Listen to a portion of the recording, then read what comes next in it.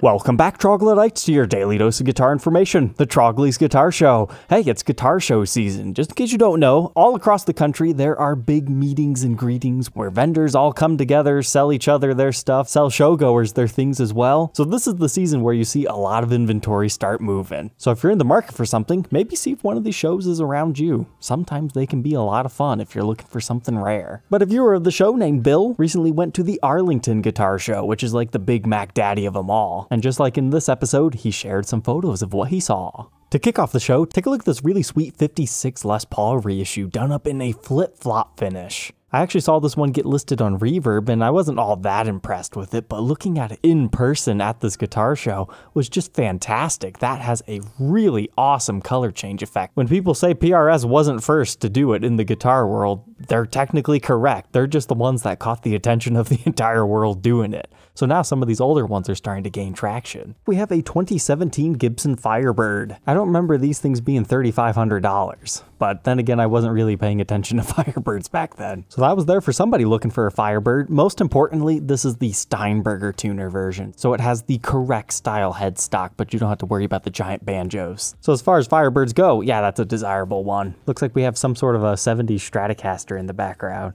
Looks like Eric Ernest was at this show. We talked about these double necks of his before. He had them on Reverb at one point in time, but I think he took them down. But that's a pretty cool 2012, like almost root beer-esque finish right there. Looks like it says Siberian Tiger Stain. A nice one of the VOS Budokan Les Pauls. You don't find those for sale publicly too often. I was recently actually offered one of the aged versions, which was tempting, but I decided to keep my other signature guitar. But if anybody's interested in a really unique serial number one, feel free to reach out. Maybe we can work a three-way trade on it. Looks like Eric just brought out all the good stuff. I can't believe he would bring Mr. Clean out to a show. The reason that one's so expensive is because A, white penguins are just ridiculously rare, and to find one that clean, I'd be scared to take that one out of the house. Looks like over at the Jimmy Wallace booth, we have an interesting Ibanez guitar. It's almost slightly Les Paul in shape, but yet a little bit longer right here. The bound F-holes. We've got the floating mini humbuckers, one attached to the neck right there, and apparently it might have belonged to Chris DeRose. I can't say I know too much about this one to really comment, but it sure does look fancy. What do we got here? Some import style guitars. So Tokai and Edwards, they're pretty high-end brands. These were initially meant for the Japanese market, if I remember correctly, because you can't sell these things brand new in shops in the USA for obvious reasons. Looks like we've got a Dan Electro Jimmy Page style back there too. Got a couple of interesting things in this photo. A couple of Gretches if you're into those, but a 76 Les Paul Custom. $3,850. It was only about 8 years ago. That was like absolute top value for a minty one. But nowadays, that's about what player's grade gets ya. This one's got uncovered pickups. Not sure if they're original or not. Can't quite tell from this photo. But it looks like a dark wine red. Nicely aged.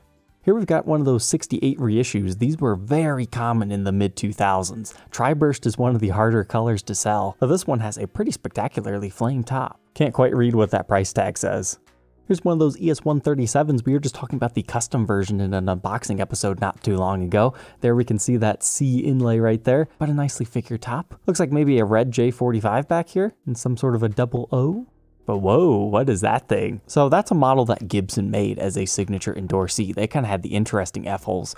But this one, I don't know how this thing started life, if somebody put these split style pickups in here, if that's how it shipped from the factory. But then you've got these weird F-holes all the way down here on the guitar. That's an interesting one to see. Beautiful flame maple top Stratocaster over here, whatever it was.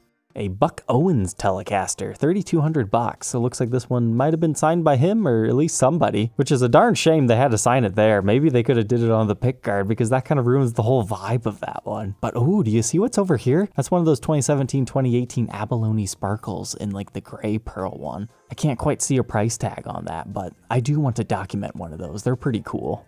But hey, looking in the background, that almost looks like the Paul, but then when you look at the top of the headstock, it doesn't have the normal Gibson headstock. So that's potentially an Invader because they have a headstock like that, or it's some other knockoff brand. Kind of hard to tell exactly from that photo.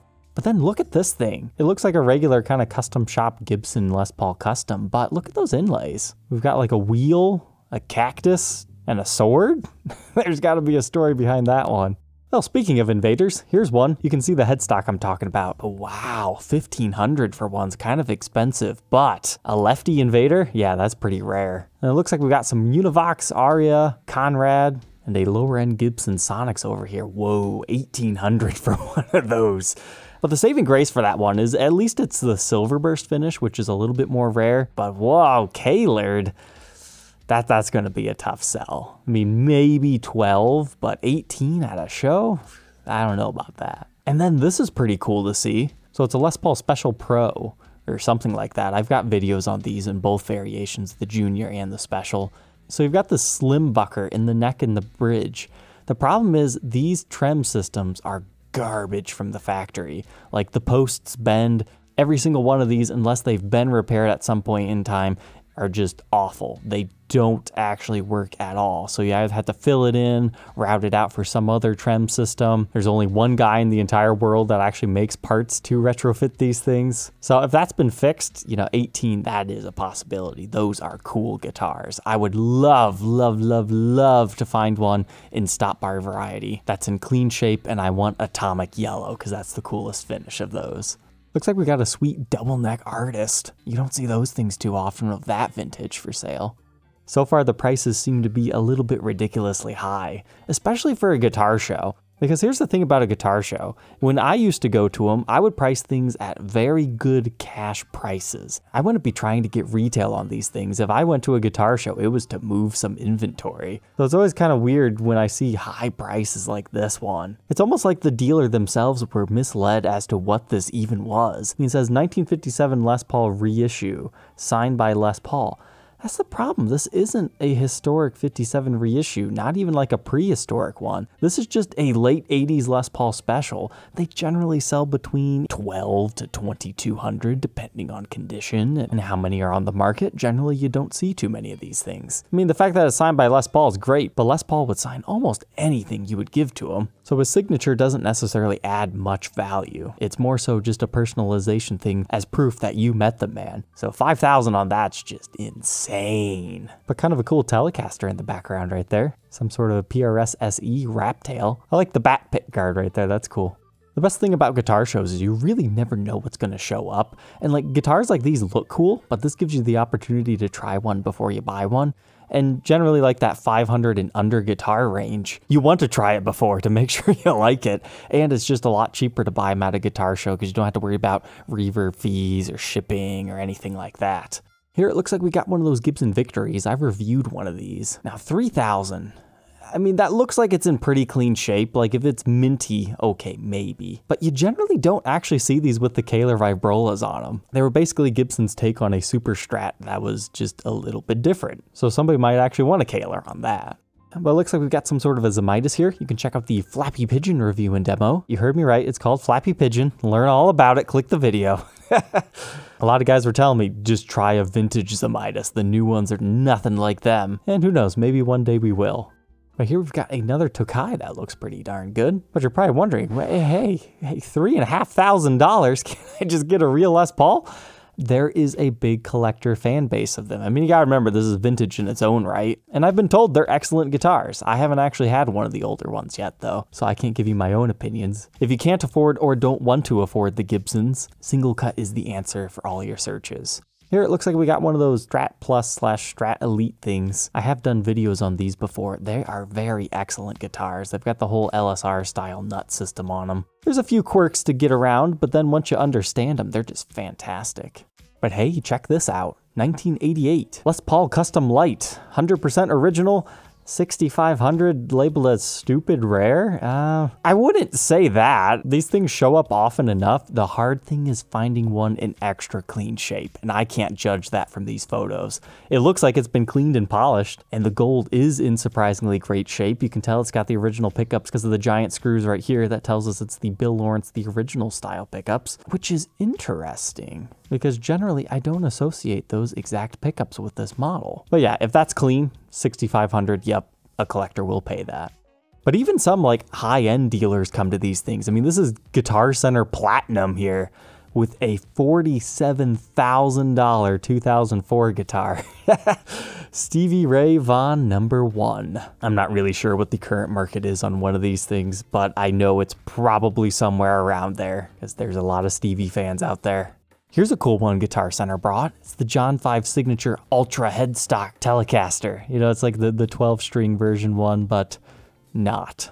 But hey, I was surprised they brought one of these things out, the Johnny Winter Firebird. Hands down, the best Firebird I've ever personally played. It's just so far it seems the guitar buying public just didn't agree with the $9,000 price tag, because there's still a few of them sitting around. But hey, I've got a killer deal on one of these if you want to message me. I mean, we're talking like $2,000 off. If you're into Les Paul reissues and T-Mobile, this is a photo to die for.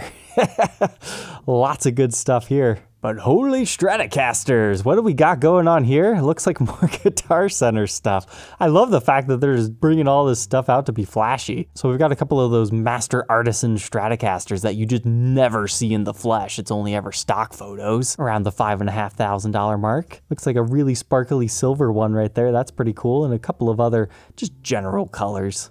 Looks like a 79 Les Paul Custom, 4.5. Not too bad if it's as clean as it looks. Looks like the burst on this one was a little bit wonkily sprayed, but sometimes that happens in the 70s. 79s are great, I love that year. 78, 79, they just had something good going on. Looks like we got a couple of more newer Zemaitis here, but this one says please ask, so it must be an original. But it looks like Heritage Auctions was also at this, kind of showboating some of their things coming up. So Prototype Gibson DG335. Super popular model, opening bid $4,000, that's a steal. But oh, it's the gold run. If you need to learn more about all the Dave Grohl series of signature guitars, check this video out right here. So this one appears to have been signed, early prototype, at least 20,000. But there was like his initial run on Reverb not too long ago. I think they wanted 100,000 for it, but they took it down. Looks like they might be auctioning it off a vintage Stratocaster shortly. Some sort of a Rickenbacker I don't know too much about. Rivington usually has some interesting stuff, so a more basic Strat Plus. We've got an older Rickenbacker here. Then we've got one of those classic customs, which are Gibson USA produced. So they're not as high-end as a Les Paul custom because they don't actually have the binding on the back and they were made at a different factory. But for whatever reason, people pay premiums for those. That's a beautiful 59 345. Lots of good finish checking on that one. And a one-owner 56 Les Paul, listed for a mere $65,000. Then we've got a 54 Eric Johnson owned Stratocaster. That's a weird way to present that one. It almost looks like it's a lefty. What's going on with that case? But ooh, what is that? I thought for sure that'd be like a 68, 69, but no, that's a 1970. Looks like the price tag is just shy of 8,000. They've polished that thing up awesomely. I think they're around the ballpark for the market of something like that, assuming everything's right. Then we've got one of the Heritage Series guitars at 75. The really nice ones can fetch that much. The awards fetch even more. Is that a price cut to 65? That's starting to get into, like, if you were looking for that guitar, that's not too bad of a price. 75 custom for 75? Yeah, I wouldn't suggest paying quite that much for one of those. But this thing has to be the best deal in the entire show. It's one of the Chad Kroeger Nickelback signatures. Only 2,500 bucks. That is at least a $3,000 guitar. Finding an attractive Blackwater is very difficult, and this one is so heavily figured. It's got the darker finish instead of the lighter one. Now, of course, some of that comes down to the aging of the lacquer to make it look like that. And what makes these things interesting is, A, you can check out this video to learn everything, but they have a built-in piezo system, so you can get acoustic tones, and you can also blend it with the magnetic pickups. But 25 was a great deal, assuming there's not like a headstock break or something. You never know in the guitar show world. And hey, the Gibson Les Paul was also at the show. Ooh, wow, a 57 gold top. Looks well aged. And potentially a real burst. You also have to be careful buying these things at shows because they could be conversions. But hey, what's great is you've got Eric Ernest somewhere at this show, so you can just go to him and be like, hey, is this real? Pay him for his time, tear it apart if you're going to make such a big purchase that day. You don't always have that luxury of having a 50s Les Paul expert just at the show. Well, this looks like some sort of like a 54 that's been routed for humbuckers. It looks pretty interesting for 50K. It looks way better at this photo angle. But then we have some Max guitars. So these are bootleg ripoffs, but really high-end boutique enough that they have their own cult following behind them. Like, this is the guy behind Slash's like famous guitar. So that's why people pay crazy monies for these knockoffs. But sometimes they go crazy and like use real 59 parts. So that's why that thing's 30,000. And this one's 10,000, though I'm unsure of the story behind it. I can't quite read. Over here, we have a Les Paul recording and a Triumph bass. I'm sorry, that's not a recording. It's a predecessor to the recording model. But I'm happy to announce I actually found the rarest one of the recording family. We'll review and document that, but I'm looking for a gooseneck mic. Does anybody have a nice vintage gooseneck mic? I'm looking for one. And see, it's stuff like this, the Aria Pro 2. For $13.50, you get like a Super 400 Jazz archtop box style guitar. That looks great with those inlays. If you think that's expensive, just remember this guitar in Gibson format's like 10 times as much. Oh, and here's an L5S. I do have a review on one of these. Apparently, the guy who sold this to the dealer, he walked away in tears. He didn't want to sell it. That's such a sad story. He must need to sell it. But he ditched the original electronics, unfortunately, and put a phase inversion or a coil splitter on there, as was popular back in the day. But that's a 3-piece top with some decent wood grain. There was another interesting L5 at the show, $4,500 for the early version. This one initially had low impedance humbuckers in it. But look, this has 72 T-tops in it with the gold embossing. That is awesome. That's not a bad price either. There's something fishy going on here. Maybe there's a Kaler put into it at one point in time, which is just absolutely insane on a guitar like that. And we've got some replaced knobs, but that looks like a lot of fun. Here's one of those conversions I was talking about. So this is a 52, like 59, with real PAFs in it. And it's nice that they left the back finish alone and just refinished the top. So it doesn't look like any like retopping shenanigans. That's a pretty stellar looking 58 335. Looks like a cool vintage SG. And then this darn thing right here. You might think it's insane to pay $195,000 for a guitar. But if I was at the show and I saw that and I had that money kicking around at that point in time, I'd be like, all right, I told you guys I don't really want to own a Burst and I don't really have a reason to have one. But one that looks like that, even though it's a little bit more of a plain top, not insane, that's exactly what I'm looking for. So when I first saw this photo, I was like, ooh, do I need to sell a whole bunch of stuff? Do I need to sell my house and get this guitar? But thankfully, I had to hang up on my realtor here because it's been refinished. What? Why? I'm sure there's a story behind it, but no, that's not the original finish. So that kills that example for me. I'm sure if that was the original finish, then these are probably what, more like $300,000, $400,000 type guitars nowadays. And then, hey, we've got an Explorer E2. I'm not sure if this is aired before or after, but I do have an E2 Explorer review coming up. This is the walnut maple walnut version. Now, interesting, here's an older Firebird, $3,500. Generally, that's what I've been buying my custom colored ones at, but if you just want traditional, yeah, I guess that makes sense. It's not too bad of a price. I would definitely choose this 91 Firebird over the modern day one, but you might want to try the neck profiles out because these do have the very thin necks. But here's one a little bit less expensive at $25, but remember, different headstock. Oh, and this one just upsets me. So, wholesale guitars, they say they sell things at wholesale, everything. Manufacturer, Gibson. Okay, at least they're being honest. But then our wholesale price, $650 with case. You can buy these on AliExpress for like $350 shipped to your door. Now, I get it. They put a case in with it. Is it a good case or not? I don't know. But how can they say that's their wholesale price? I mean, you could buy these in bulk for like $200 a piece. I don't suggest it because you're breaking the law and it's not good. And technically it's illegal to sell these, but at least it's being advertised properly. But my rule of thumb is when somebody says, hey, should I buy this? What price should I pay? If you're going to buy a Gibson, you shouldn't really be paying more than $400. And that's if things have been upgraded. Because at the heart, these are like Epiphone level quality guitars, a lot of times made at the exact same factory as those other ones, just on the off-peak hours. Got a Charlie Christian tenor guitar, nice. Not too bad of a price on that deluxe, depending on what's wrong with it. We've got one of those Gary Clark Jr. SGs. Now this is exactly what the US map guitars are for, attention-getting pieces. And that's a really nice Koa Penguin. Those look spectacular in person.